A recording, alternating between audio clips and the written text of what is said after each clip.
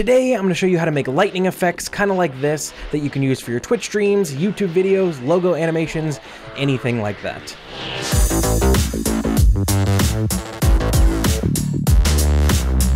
Hey guys, what's up? It's Bravity, and welcome back to another video here on my channel. Hope you guys are having a fantastic day. So some people have been requesting that I do some lightning effects using Saber inside of After Effects, just kind of lightning that shoots out from the center or does some kind of crazy animation moving across the screen inside of After Effects using Saber. And today we're going to be tackling that. But before we get into it, I just wanted to say that I do try to stream every Tuesday and Sunday over on twitch.tv/BravityM. Also, if you're not already subscribed to the YouTube channel, be sure to subscribe. I've been taking a look at the analytics, and I was super shocked by how many people watch videos that are not subscribed versus subscribed. So if you really enjoy the content, please do me a favor subscribing to the channel. And without further ado, let's jump into After Effects and animate some lightning flying around. All right, guys, so here we are inside of After Effects, a brand new project. All I've done is import a logo just in case we want to throw it in to show you how you'd use this inside of a logo design. But like I said, you're going to need Saber from Video Copilot. It's a plugin for After Effects. You can get it completely free. There will be a link in the description where you can download the plugin. And then there's plenty of videos on YouTube and all around the internet that show how to install Saber into After Effects, so it's really easy. But what we're going to do is we're just going to start by creating a new composition, 1920 by 1080, 60 frames per second. That is perfect. We'll hit OK. Go ahead and disable caps lock real quick. All right, so now we just want to create a new layer, a solid, just like that. This can be whatever color we want, so I'm just going to leave it this blue, just like that. Next up, what we're going to do is we're going to make sure we click on our solid down here, and we're going to go up to our pen tool. This is for creating masks and whatnot. So we're going to click that, and we're going to create a layer mask that moves kind of across the screen like a bit of a lightning bolt. So something like that doesn't look too bad. We can go ahead and grab them and move them around. There's a couple jagged edges that I think might be a little bit too jagged. All right, we're gonna go ahead and do that just like that. So there we go, we got our mask. And what we can do is we can now go over here to our effects and type in Saber and just drop it onto our layer. And there we go, we got a Saber layer. What we need to do is just go to Customize Core, hit the drop down, and under Core Type, we wanna change it to Layer Mask, and boom, you'll see exactly what we just drew comes across showing the Saber. Before we move any further, I just wanna say that you gotta jump down here to Render Settings and change this from black to transparent. Where it says composite settings, make sure this says transparent. That's so you can put it over footage and you don't have just a black background the whole time. You see if we toggle transparency, it's on top of a transparent layer now. So perfect. Go ahead and turn this back to black so we can see it better.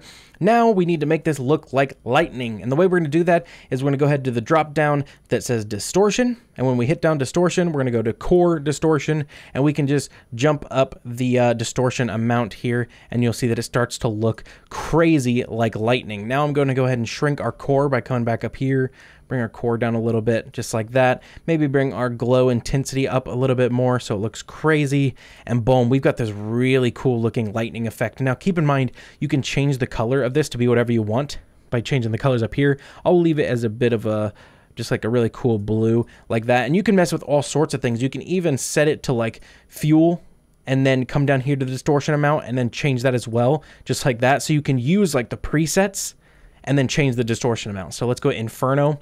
That already looks kind of crazy. Let's do it different. Let's go Mist, and then you can change the distortion amount. So you see, you can get like really crazy cool. That almost looks like water. So this is a really awesome idea for creating awesome things using Saber. So choose a preset and then mess with the distortion amount. But I'm gonna go ahead and go back to default, and then when we mess with the distortion amount, you'll see you get kind of a lightning effect. Now it is time to actually give our lightning bolt some animation and to make it kind of come on to the screen. So we just want to zoom in down here a little bit, bring our playhead to the very beginning of the composition, and we want to head into our Saber effects here into the Customize Core tab, and we want to go to where it says Start Offset and End Offset, and go ahead and hit the stopwatch next to Start Offset, hit the stopwatch next to End Offset, and now we want to set one of these to 0. So I think I want to do End Offset. Yeah, that'll look good. So bring the end all the way to 0, and then maybe jump forward like, let's go 50 frames and bring the end offset to 100. So now we'll see that it kind of draws on like a lightning bolt, just like that. That is looking really good. Let's go ahead and play that now that it's rendered through. Look at that. That is looking awesome. So now what we want to do is we want to have it wipe off again. So we have it animating on, we want to have it animate off. So when we get to about halfway through the animation, so you can see the dots of our animation here, when we get about halfway here, it's like layer 20 or frame 25, let's go ahead and add a keyframe by hitting the drop down of our effects here, Saber, and come down here to our Customize Core. So start offset, let's go ahead and add a keyframe there, and then come here like 25 frames after the animation as well. like that, so 75. And now we're gonna go ahead and move this start one to 100. So now it wipes off again. So now we have it like coming on, and then it catches up and goes off. So beautiful, just like that. That is looking really good. So let's go ahead and wait for it to render and then play it again. Oh yeah, that is a really cool looking effect. And if we want to, we can add, just like I always like to do, let's go ahead and delete that keyframe, add some keyframe interpolation to this. So go ahead and select them all with a box just like that. Right click, go to keyframe assistant, and then select easy ease. And if we select 2 of the keyframes and maybe add like a little bit of a shape like that, beautiful. Then select this one and do the same kind of shape here. There we go. So now we got a bit more of a nice looking animation probably. Let's see what that looks like. Yeah, so this almost finishes completely before the start actually ends. So let's see how that looks now. Oh yeah, that looks really cool because it's like, wow, like it's a lot more powerful, kind of like lightning. So that looks really good. And now we are pretty much done with the effect once we've created one, because I'm going to show you what we can do now that we've got this one lightning animation going. What we can do is we can now take this and kind of rotate it around and position it in places coming off of the center of your composition. So if we hit our title and action safes down here, we can go ahead and make sure our lightsaber, or our, not our lightsaber, our lightning bolt is kind of in the center just like that. Let's go ahead and duplicate it and then rotate it around like this. Have a lightning bolt coming off this way, duplicate it again, have a lightning bolt coming off this way.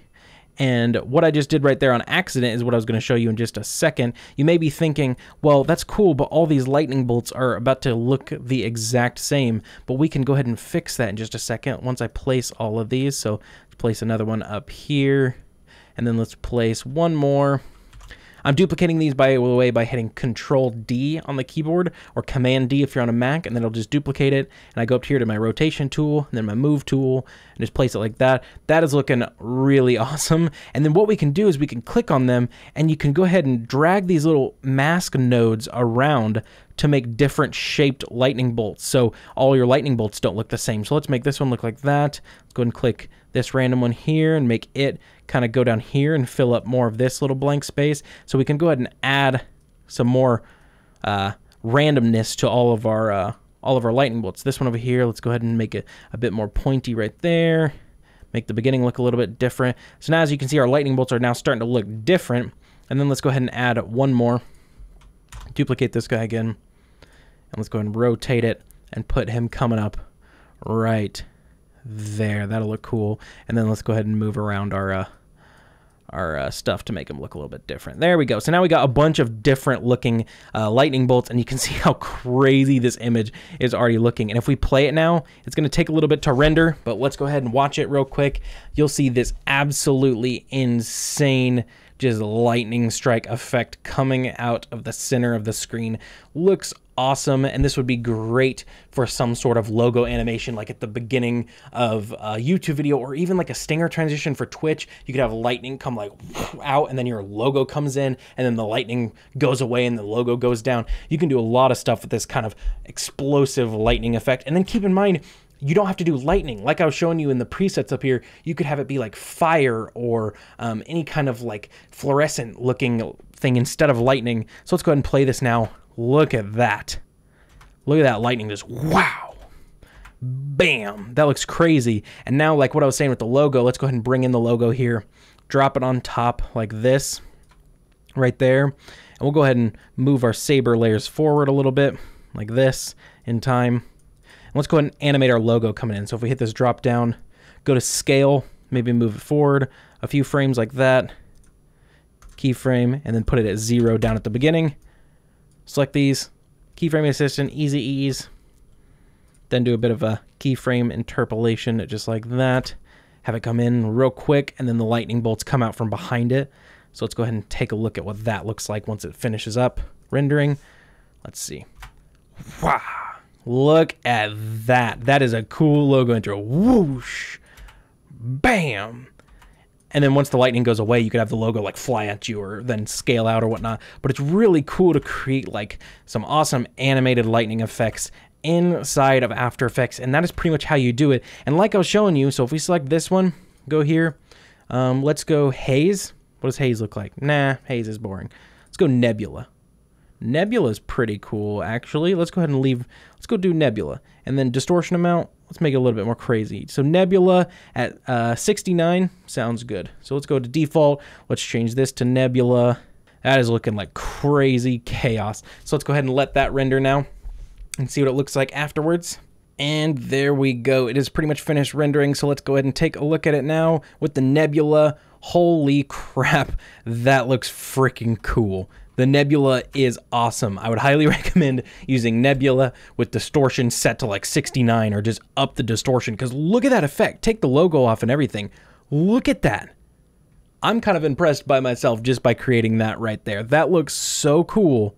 As you can see, messing around in Saber can be really fun, and you can create some awesome stuff like this, and you just watched me create it. So get out there and make yourself a Saber logo animation, stinger transition, intro for your YouTube channel, something like that, and make sure you tweet it to me when you're done with it, or post on the Discord. There's a link down in the description where you can post your work to my Discord. But that is pretty much it for this video. I hope you guys enjoyed it. We really just kind of sat down and had some fun with Saber. I had a path that I wanted to go, creating the lightning strikes, and it got a little carried away from there with this whole Nebula thing. I hope you guys enjoyed it, watching me just mess around inside of After Effects, and I hope you guys take this technique and make something incredible and send it to me on Twitter or Discord. But once again, before we leave, I just wanted to say I do try to stream every Tuesday and Sunday over on twitch.tv/BravityM, so make sure you're jumping over there, dropping a follow, and maybe catching a live stream if you're interested, and I will see you guys in the next video.